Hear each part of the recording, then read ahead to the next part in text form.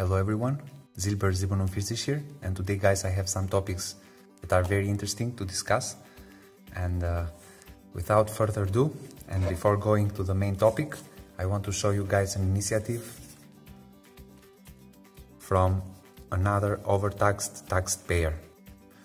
And basically what this initiative is about is for every stacker to have an envelope and to collect money with the aim of purchasing gold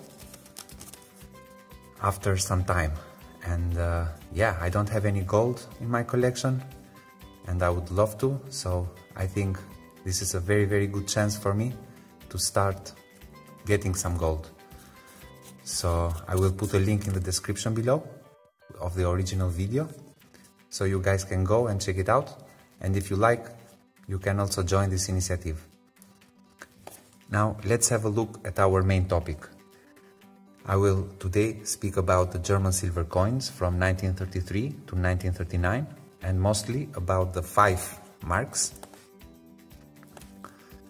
And this coin has a diameter of 29 millimeters and a thickness of 2.5 millimeters with a total weight of 13.9 grams, and the silver content is a 90%er, so it has a silver content of 12.5 grams. And yeah, it's actually a very nice coin. There are many types of these coins, actually there are 6. The first that I don't have, I cannot show you guys, but I will show you a photo, is the Martin Luther 5 mark coin. And it is a commemorative coin for his 450th birthday. It has a mintage of 200,000 and it was produced in 1933. Then we have the Friedrich von Schiller portrait. The second is the coin with the profile of Friedrich von Schiller, who is a German poet and philosopher. He lived from 1759 and died in 1805. Yeah, this coin was emitted in 1934 to mark his 175th birthday. It's even more rare because there are only 100,000 of this coin. And yeah, it has also a very interesting story about his skull. I really recommend you guys to go and check him on Wikipedia. The most famous ones are these 2 types. The one from 1934 to 1935 and the one from 1935 till 1939. But let's see this first exemplar. This is the Potsdam Garnison Church.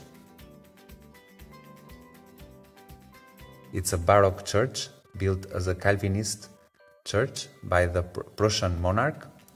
The architect is Philipp Gerlach, and King Friedrich Wilhelm I was the main supervisor and sponsor for building of this church. And he was also buried there. And this coin was minted in 6 different cities, and below here, below the entrance of the church, you can see letters from A, Berlin, D, Munich, E, Mültenhütten, F, Stuttgart, G, Karlsruhe, and J, Hamburg. And as you can see, this one is J. I don't know if you guys can tell. So yeah, it's a very nice coin because it's totally clear and it has only the relief of the church. And in the reverse, it has Deutsches Reich written on the top, and in the bottom the denomination 5 Reichsmark and the year 1934, together with 2 small swastika symbols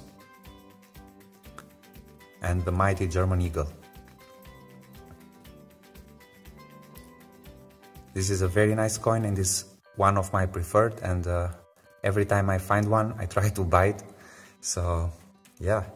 And then we have the Paul von Hindenburg. This coin was emitted in 2 different occasions, from 35 to 36 and from 36 to 39, with changes in the reverse. I'll show you guys later. And who was Paul von Hindenburg? He was an Imperial German army guy, and he was a general, and he served during World War I.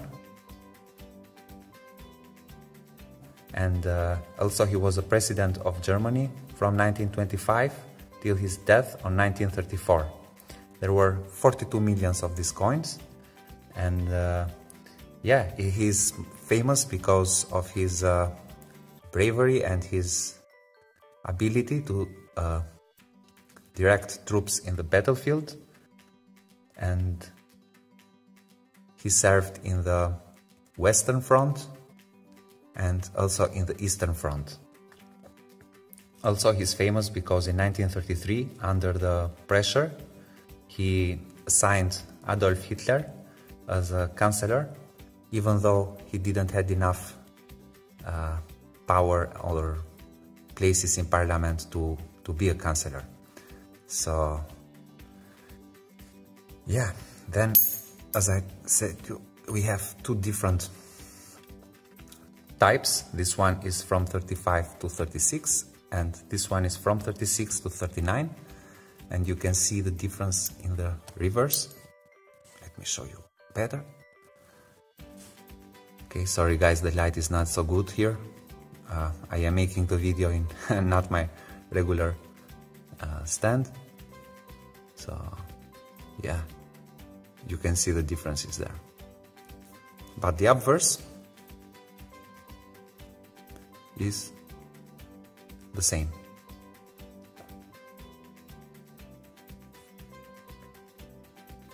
I'm actually planning to get more of these coins, of my plan of stacking more German junk silver. And I also want to show you guys these boxes that I've made, because it's very difficult for me to find the right dimension of tubes. So what I do, I just 3D print them. And this is the tube for the 5 mark, and as you can see, it fits perfectly, not so much move, and I have made this tube to keep my silver organized. I also like the fact that I can 3D print whatever dimensions that I like. This is going to a friend of mine in our community, but I don't want to speak, but I don't want to tell you guys too much. I'm pretty sure we will have more time to discuss about this. So this is actually a 25 millimeter, and it goes great for the 2 marks. And I also have some tiny ones, very small. These are for the coins that I know that I cannot get too many of those, and coins such as this. But I want to make another video on these coins to explain you guys how I put my hands on it. And because the dimensions are very, very difficult to get, I have a tube full of those guys, and yeah, here it is.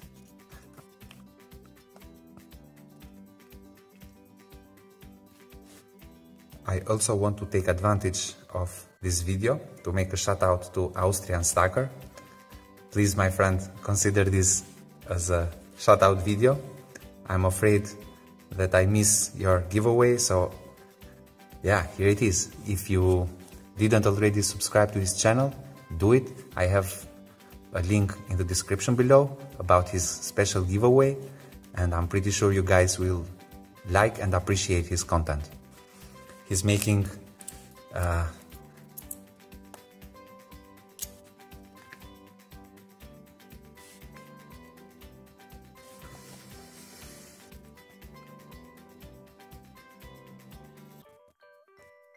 So guys, for today that was it.